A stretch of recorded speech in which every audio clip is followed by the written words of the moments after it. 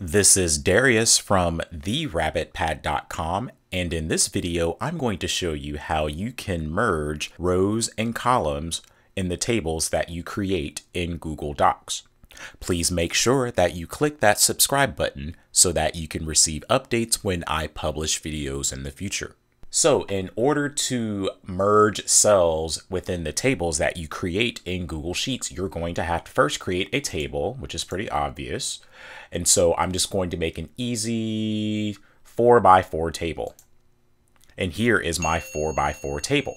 Let's say that you want to merge two cells, these two cells that I've just highlighted.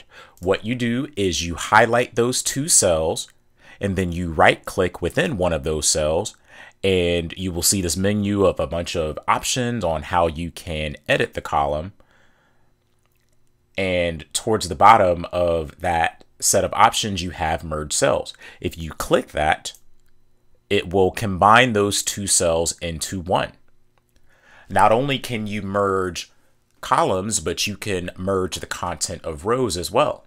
So I'm going to undo what I just did and show you that you can merge the content of rows as well.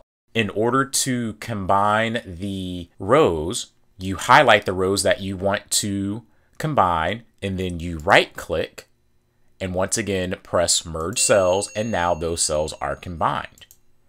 You can also merge multiple cells and multiple rows at the same time as well by highlighting all of the cells that are next to each other that you want to merge, right-clicking and selecting merge cells, and now all of those cells have been merged.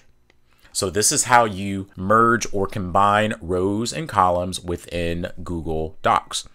If you found this video helpful, please click that like button and subscribe to this channel so that you can be aware of new videos that I publish in the future.